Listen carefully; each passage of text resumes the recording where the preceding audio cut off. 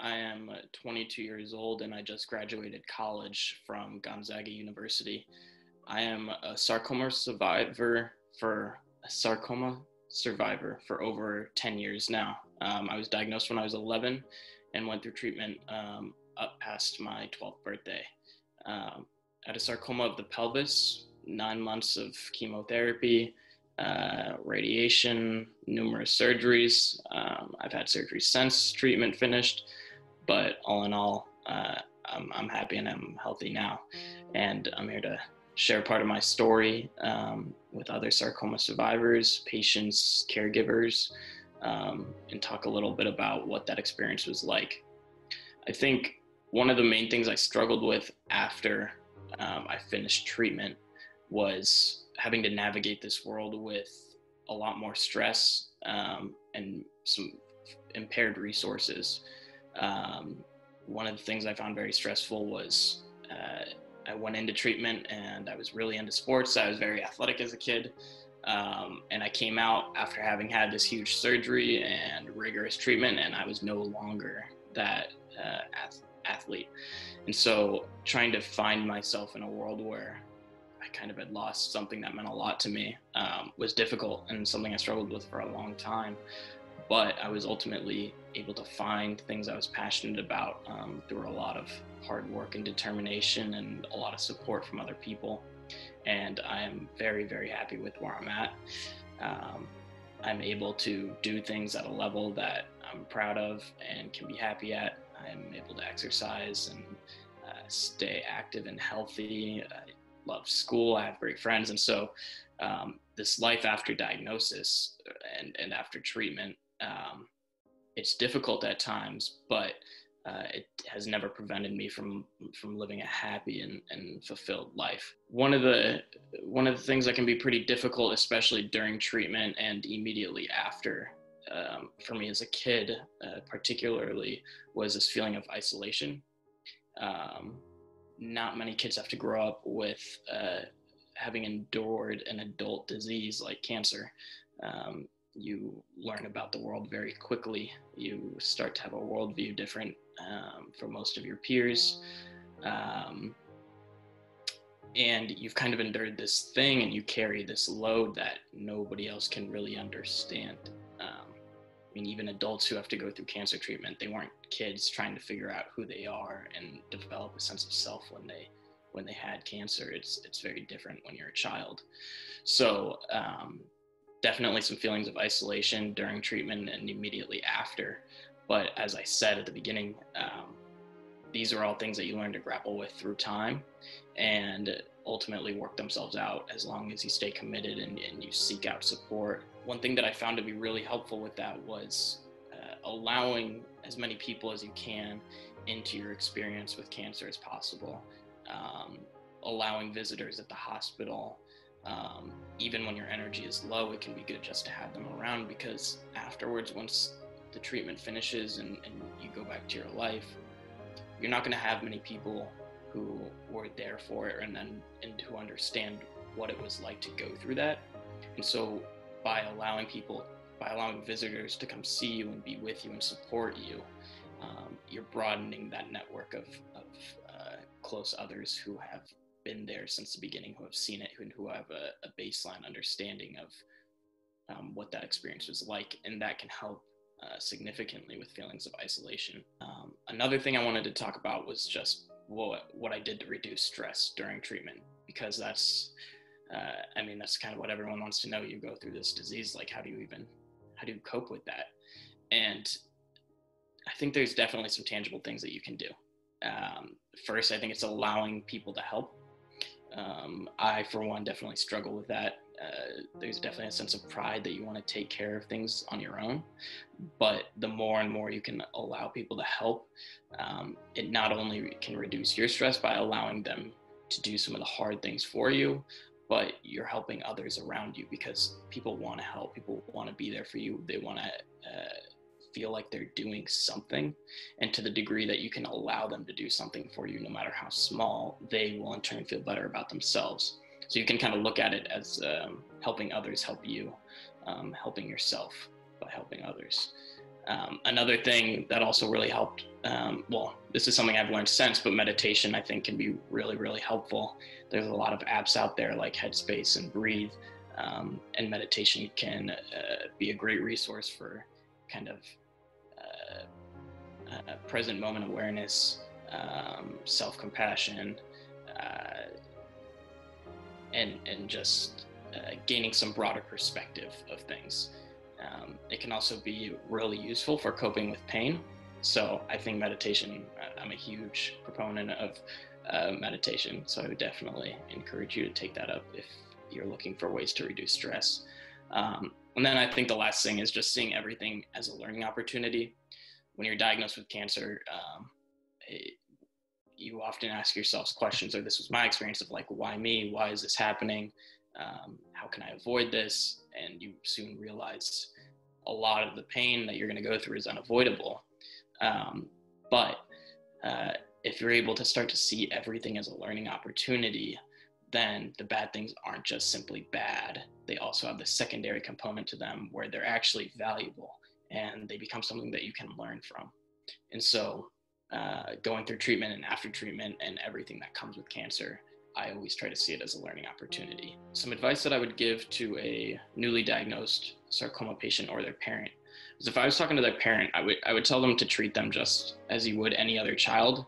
You just might have to be a little bit more understanding, patient, and present with your child. I think definitely patience is important, because things are tough and cancer will slow you down and it'll knock you down, but it takes a while to get back up sometimes. And so having some patience with your child. Learning to advocate for your child. I think parents, I think that's a natural instinct for a lot of parents, but what's not natural is learning to teach your child how to advocate for themselves. Like I said, cancer is a learning opportunity, everything that comes with it.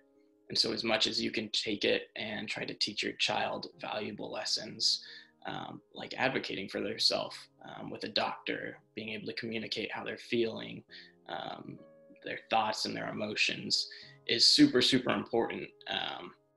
And I think especially for older kids, they're going through this adult disease, so they want to be treated as adults. And that can be especially meaningful for them when their parents start to do so. And then the last thing, I think, are two more things. One, when you're diagnosed, it's kind of this feeling of having the rug ripped out from under you, and you start to spiral and feel like you have no sense of control over things. And I think that's just innate to the cancer experience. I think everybody goes through that.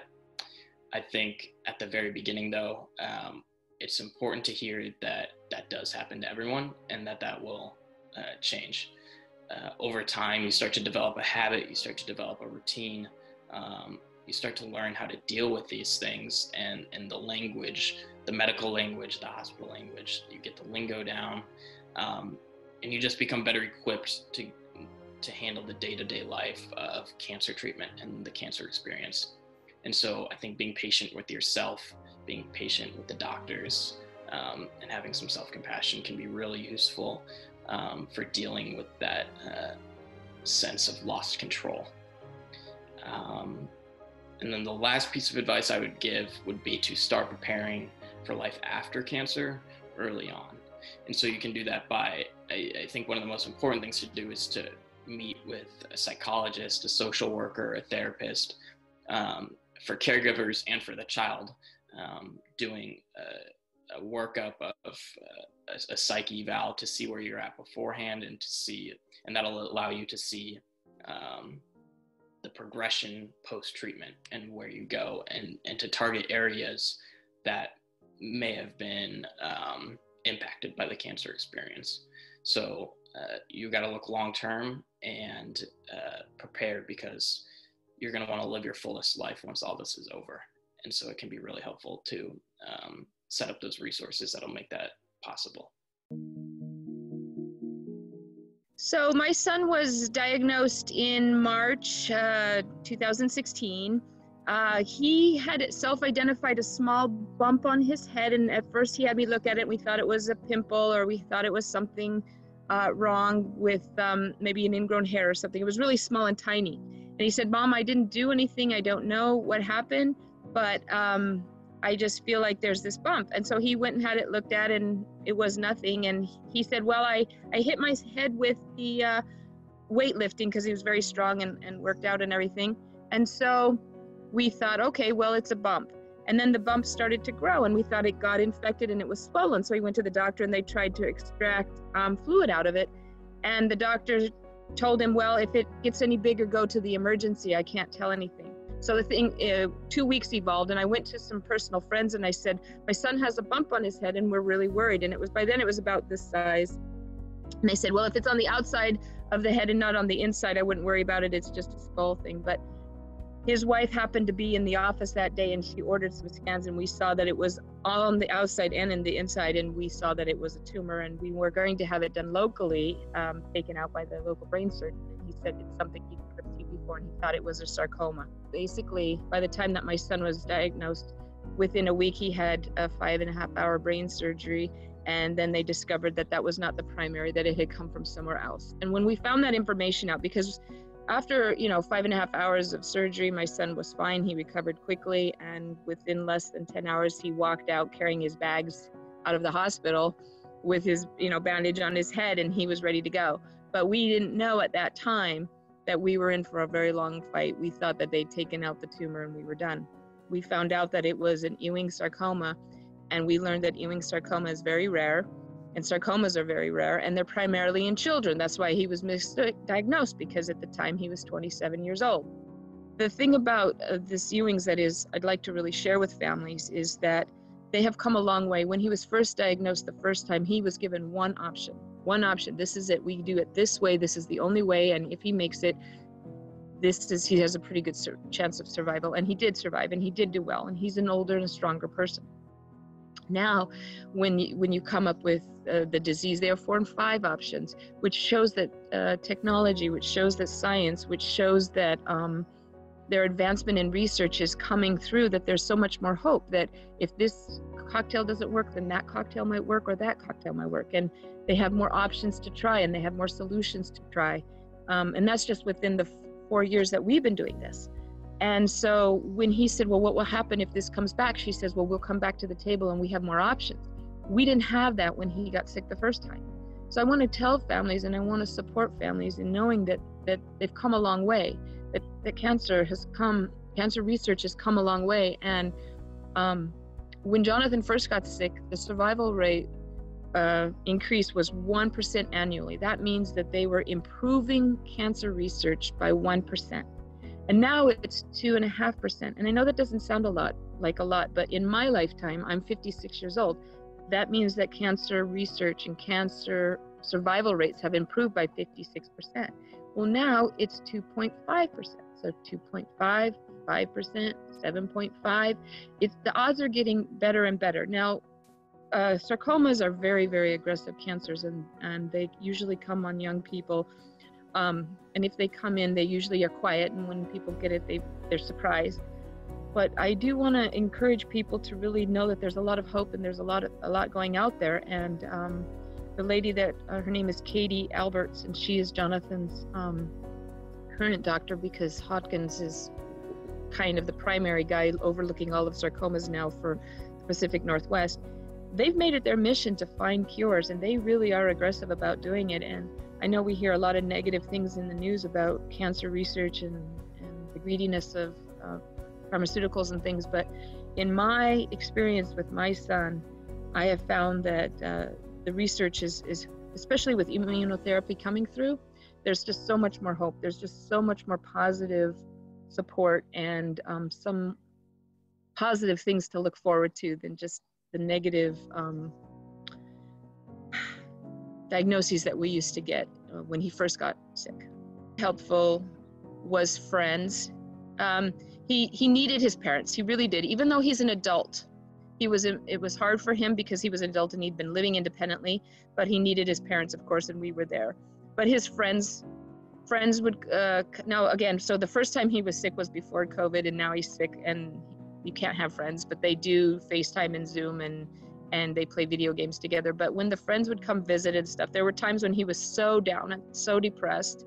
And all I did was I would call his best friend and I would say, hey, can you come in? I can't reach John. And his friends would be there, or he would get a group, and all of a sudden 4 or 5 guys would show up. They'd drive down from Bellingham and surprise him with dinner, and it would lift his spirits so high. So parents can only do so much, and then family, friends, peers, I think that was the key for him, that they would lift his spirits up and they would keep him going. Now it's hard because of COVID, and he's isolated because of everybody's isolated, but he's even more so because of the transplant. He has to be really mindful, and where some of us can go shopping with masks and stuff, he still has to remain at home. So it is very isolating and very lonely. So sometimes he shuts down, but I've always asked his friends to keep texting him, keep commenting, keep sending videos, keep emailing, keep sending requests, keep inviting him to the video games and stuff. And then some days when he's ready, he will join in. So it's like you're always there around him, and when he's ready, you're there. Because if you send invitations and he doesn't respond and then you disappear, when he's ready, there's nobody there. So it's a hard, and I've talked to all our friends and family and me and my husband and everything. We constantly, on a regular basis, continue to take an effort to reach out to him. Now, right now he's doing radiation. In a couple weeks, I'm going to go back down and be with him, because as radiation continues, the numbers A and C go down, you get more fatigued, you get overwhelmed, driving may not be safe, you have to keep everything really clean. He can do that now because he's strong, but radiation zaps you. It's like a sunburn, and then it feels like you've been burnt on the stove. And so after a while, you keep getting that area where it's burned and burnt. You know, after a while, it's very hard. And 6.5 weeks is a very long time. So then I go back down and I live with him. And so we're around him, but we try to give him that space when he's stronger. But when we're not there, I ask his brother, I ask his friends, I ask his family to constantly stay in touch. He may or may not respond because he's tired or sleeping a lot. Sometimes he sleeps up to 16 hours a day. But when he's ready and he needs somebody, we have always been there. And so it's our effort. That's the energy we put out. So when he's ready, he can just answer. And that's really important, because people don't understand how exhausting it is. I can tell you, new families, that when your patient, your friend, your child, your spouse, whatever, has cancer, the fight is as if you are running a marathon every day. The energy that you exert every day is the same as if you ran a marathon. Now, I ran 1 marathon in my life, and I may run 1 more because my son wants to run one. But to train for them, 1 is exhausting. And then when you do one, it's so overwhelming. That's, a lot of time. Unless you're an elite runner and, it's only a 2.5 thing, and then you're sore for a week. But for most of us, it's a lot of effort. So to get through this cancer, it's a lot of effort. And then when they're not in treatment, the recovery is just pure exhaustion. So do not get upset if you send emails, letters, cards, gifts, and people don't write back and say thank you. They are so tired. They are appreciative. They're grateful. The effort to read the card is about maybe it for the day. And it's really hard for young families to understand that.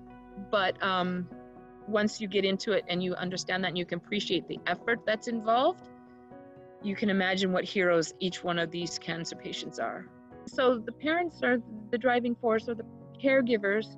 And if you can stay upbeat and do a lot of self-care, take care of yourself, be as well as you can be, that energy vibrates off of you. And then that cancer patient can see that you're healthy, and that gives them hope. If you're walking around like this and life sucks and life is miserable and your child is sick, they're going to feed off that. If we can get our mind to be positively thinking positive thoughts, and we can be surrounding ourselves with positive energy and positive music and positive friends and stuff like that, we do better. The research shows we do better. I'm Patty Reed Williams. I am the president of the Northwest Sarcoma Foundation, but I am here today as a patient.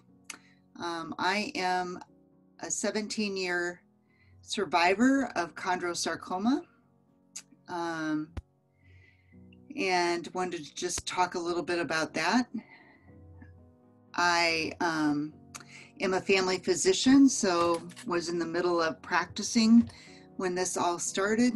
I had a full spectrum practice, including obstetrics during that time period. I also had 2 kids and a husband.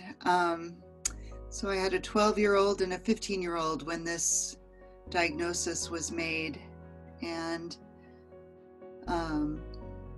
they took it very differently, but it certainly changed their lives. Anyway, so my diagnosis was a chondrosarcoma, and it was in my left thigh. I had to have surgery to have that removed, and then an allograft, which is a piece of somebody else's bone that they've donated, was put in place of my bone, and it was all put together with steel and screws.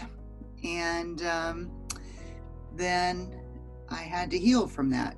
Amazingly, it looks like it's my own bone right now, that maybe I had a bad break in that area. It's kind of cool. But I was on crutches for about a year and was in physical therapy for about 8 years to help walk again. I couldn't get my gait correct so that it wouldn't hurt my back. So that was a long process. I had great surgeons, but there wasn't a lot of guidance as to what to do after you had the surgery, besides go see the physical therapist. And to be honest, I went through 4 physical therapists because many of them didn't know what to do with me. In fact, I had one of them actually say to me, "I don't know how to make you walk at this point in time." So I had to pursue things on my own. And I'm a healthcare professional, so it was an interesting process to try to figure out who to go to.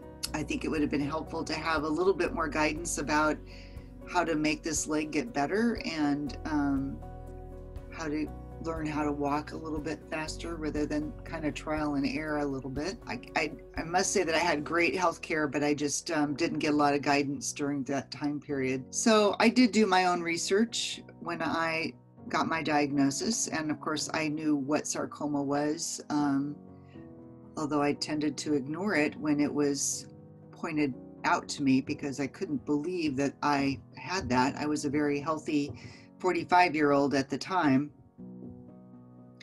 and exercised 3, 4, 5 times a week. So it really came out of the blue. It certainly disrupted our lives. My husband had quit his job to go into private practice, so he actually went back to his previous job in a little different capacity and started working again so that they would have insurance in case I didn't make it. My kids took things pretty hard. My oldest daughter reacted by wanting to be the mom in the family, and my youngest daughter just kind of decided to ignore it, but I think it really did affect her because when she went to college and then she went to grad school, she actually got her degree in biology and genetics at MD Anderson, which is a cancer center. So she did her research on cancer.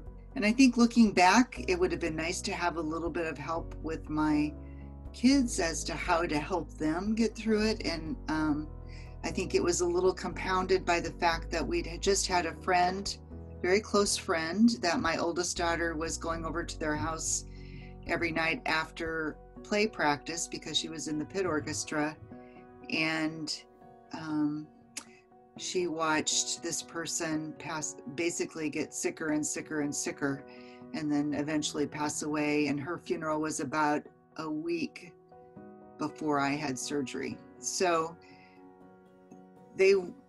she was especially traumatized, I think, by the fact that she was really afraid that I was going to die. So it would have helped to have somebody to talk to about that and how they dealt with their kids. I wish that I had taken them to counseling during that time period, so they had a place to talk, a safe place to talk about what it meant to have a mother with cancer. I couldn't make it to some of their activities. I mean, I worked in Issaquah anyway, so I wasn't making it all the time anyway, but it was worrisome to them, I think, that I, had a pretty significant illness and that I wasn't myself, and that they had to do some of the work around the house because I couldn't pick things up and be on crutches and be non-weight bearing. In fact, my oldest daughter told me at one point in time, she was irritated with me and said, Mom, you just need to go back to work and boss those people around. So I think it would have been really helpful for them if they could have gone through some counseling at that point in time, and maybe just as a family in general as to how to deal with the fact that I did everything. I did a lot. I'm sorry, my husband was super helpful and very involved, but I did a lot. And so I couldn't do any of it. I couldn't mow the lawn. I couldn't always get out and do stuff with them. So it would have been, I think that would have been the most helpful thing, is for them to get some counseling, as well as for myself and my husband, so that we could help them. And really that was never offered throughout the process at that point in time. I think really mental health is much more available. Mental health care is much more available at this point in time. I finally said to Dr. Conrad, I've been through an awful lot. Maybe I should see a counselor. And so I did see somebody at SCCA, but they said, you seem to be dealing with it just fine. So yeah, the isolation is significant because you're in pain for a long time, and you accommodate everything that you do, trying to take care of, to be able to actually do those things, and to make sure that you don't run out of pain medication, which for me it was anti-inflammatories. But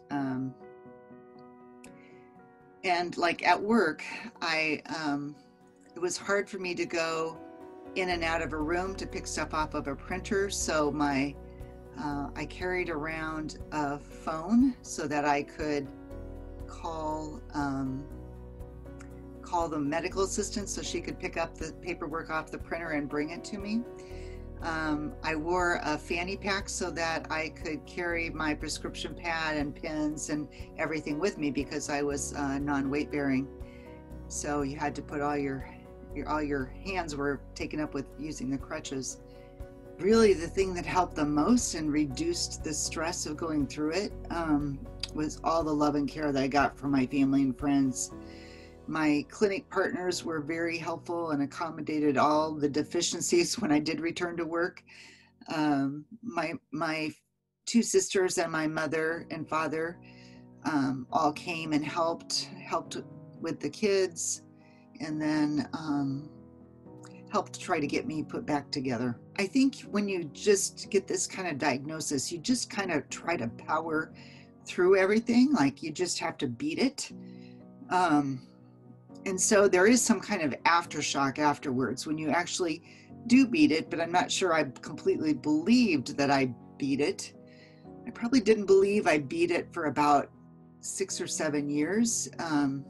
When Dr. Conrad asked me to be a part of the board, that's when I went, oh, I must be able to, I'm going to survive this, right? Because he wouldn't ask me to be on the board if I wasn't going to survive. And I actually was part of an initial meeting at a facility in, I believe it was Fremont. I was still on crutches at the time, getting people together and talking about starting this organization. And then became more active probably a year or two later when we had the first walk. I missed the first walk because my father was in the hospital, but I have been to every single one of them since that time, and been to all the galas also. I like the events. I wish that they'd been around when I was going through the actual process, because I think it's nice to see other people and to talk to other people and share stories and share survival, and the fact that they can walk and run and exercise and do all their favorite things.